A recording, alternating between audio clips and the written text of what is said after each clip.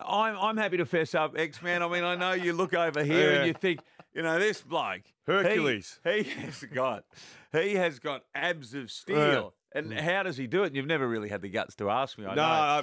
I've so often thought what your training program is. My stupid purchase to go with Shani's back brace. Yeah. What's it called? Has yours got a name? Just Posture Improver, I think. Posture Improver. That's a good name. Mine's the Ab Pro Master. I didn't order it on the phone. Oh, no. We're on a family holiday in Bali. And for some reason, I walk past a shop that's selling the Ab Master Pro. Yeah. And I think, I'll buy it here in Bali and take it home to Perth on the plane. Worse still, X, I think when it came through the conveyor belt, and I said to Amy and the kids, hang on a sec, kids, I'll get the bags in just a moment. I'm just going to get down for a quick 10. Never let a moment slip as we can get 10 crunches in. Now, what about you?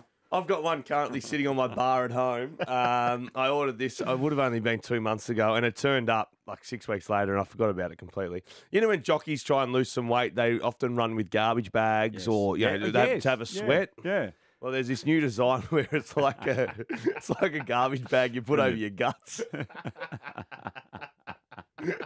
I haven't worn it. Never worn it? Never. Tried to put it on, and I couldn't even get it over my hip. It's that tight. Brilliant. Did it have a name? I think the sweat box or something like that. So the sweat box never used. The Ab Master Pro, by the way, got used once, I reckon. And it hurt your back and you're never going to go again. My back was worse than ever.